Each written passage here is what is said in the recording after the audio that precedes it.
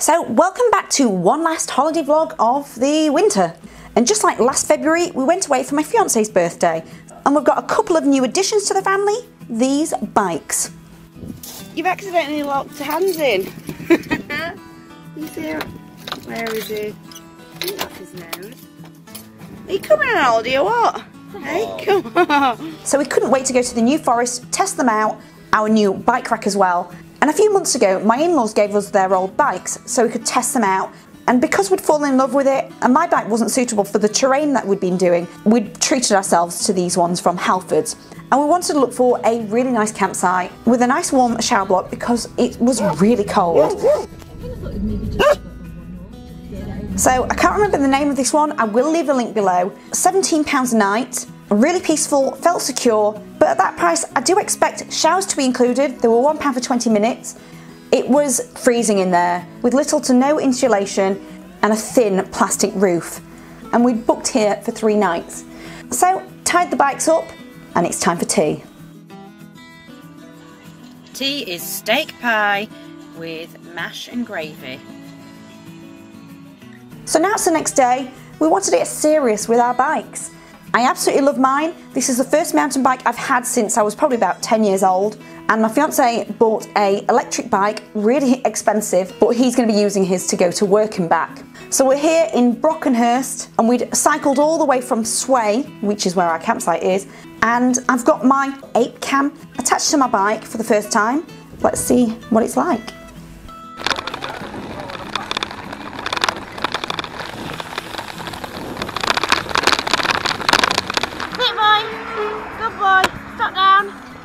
Good boy.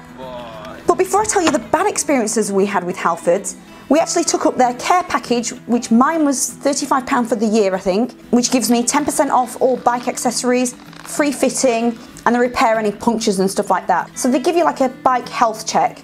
We also found this campsite, Sethorns, in the middle of the woods.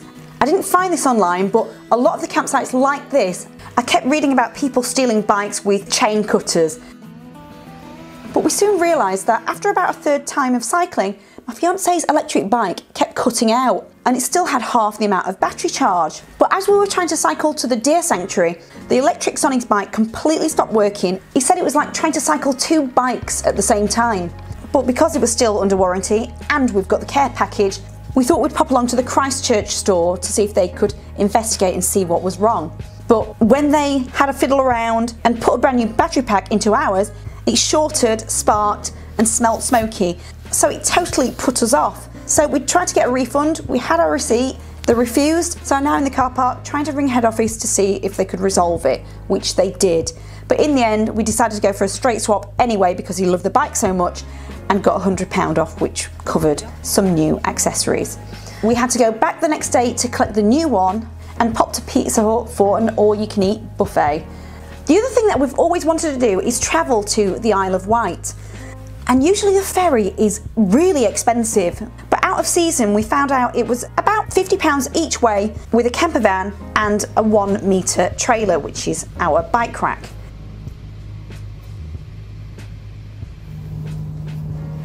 Hello, can I sit with you? Can I sit with you? Are you so excited? You're excited. But I could not find one campsite open during the year that had a toilet block. But luckily I stumbled across this absolute bargain with a company called Away Resorts on the Whitecliff Bay Holiday Park for about £230 for 4 nights, plus £30 for the dog, and then I got a 10% discount. And it was a fully equipped massive kind of trailer with a hot tub. So when I rang up, they booked everything for us, including the ferry.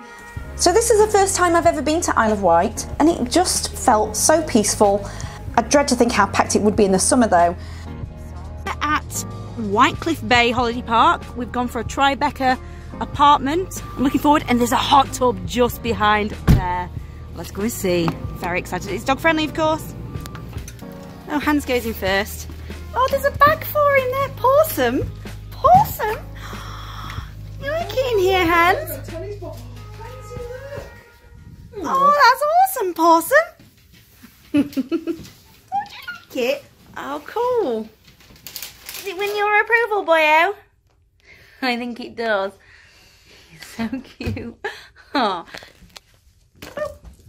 So we've got here, and there's two types. This is called the Tribeca, or we could have picked something called the Rockstar. And as much as I love seeing the Union Jack, it did look a little bit in your face, so we went for this more calming one. And as soon as we got there, there was a Pawsome goodie bag for Hans, which he totally loved. And just generally, it was so nice inside. Not entirely convinced about all of the writing on the floors or on the wallpaper, but it was really cozy and warm. The sun coming in, it just had everything, in fact too much. It had 5 TVs for goodness sake, although I had read loads of mixed and negative reviews on TripAdvisor about their chalets and stuff like that. And we wanted to enjoy ourselves, so we went for this. It was definitely the hot tub that sold it for us. Let's go and have a look in the bedroom, which we don't need. Well, the kids' bedroom we don't need. I've seen pictures of this. Ah, perfect fit blinds. I know what those look like. Bunk beddy stuff. There's a TV in here somewhere and I can't see it, but I know there is. Oh, it's in there. There's a TV in there. There's a TV under there as well. That's pretty cool. Let's just come out. So it's ladders. That's cool. And a bottle of Prosecco in here. That is getting drunk. Oops. Huh. It looks very feminine. Okay, so we've worked it out now. The back end should go there, but I think it works both ways. Apparently it doesn't fit man-sized feet, but I'm size 5, so yeah. Anyway, we're going to go for a quick shower and go straight into the hot tub. Woohoo! So after our first dip in the hot tub, it was now tea time. And there's Tesco, maybe about 15 minutes drive from here. We're actually in a village called Benbridge. And we'd bought a whole ready roasted chicken. And this is why I never buy them anymore. And that's because I don't like any meat going to waste. And that also means it takes me about half an hour to give every scrap to Hans, making sure there's no bones on there. He loves it. So another day again, and we thought we'd pop to the beach. And we were hoping it would be cycle friendly, but it was really steep. And by the time you'd get down there anyway, there wasn't anywhere to cycle.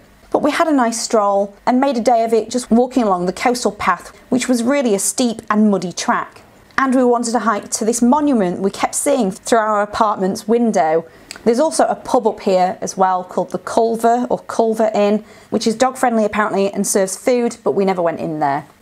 And after that really muddy trek, Hans was so filthy, we had to give him a shower, and he absolutely hates getting washed. Look at all that dirt coming off.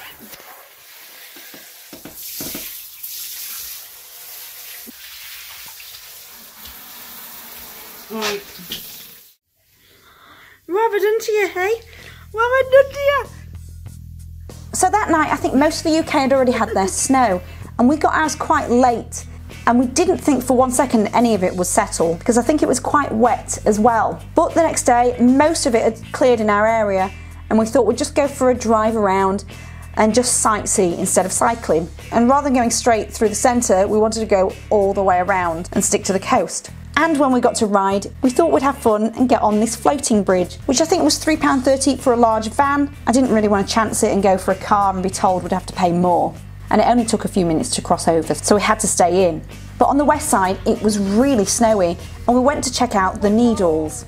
Luckily, because the snow was bad, the car park was free, so we went for a massive walk to the Needles, head to toe in our snowy weather gear, and there is a tea room there as well, which was open, and it's dog friendly, but we'd not long eaten our breakfast. Searchlight emplacement. Wow, do not drop your phone.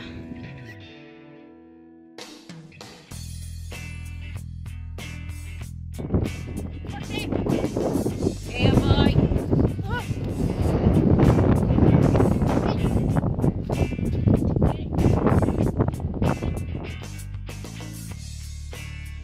Now it's my fiance's birthday, we thought let's have a day of fun cycling. And we started off with scrambled eggs and lean bacon on toast. Then a quick dip in the hot tub. We had to tie Hans to the balcony.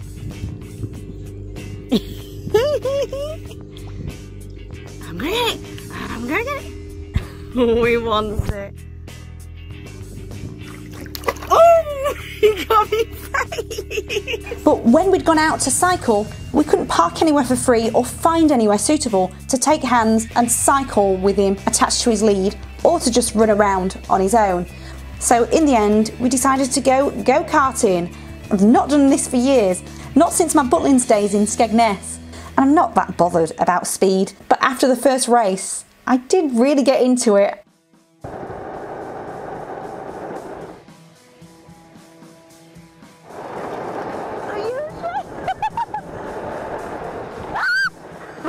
Well, I didn't win, but I was definitely improving with each race. It's quite a pricey thing though. It cost about £40 each for 30 minutes.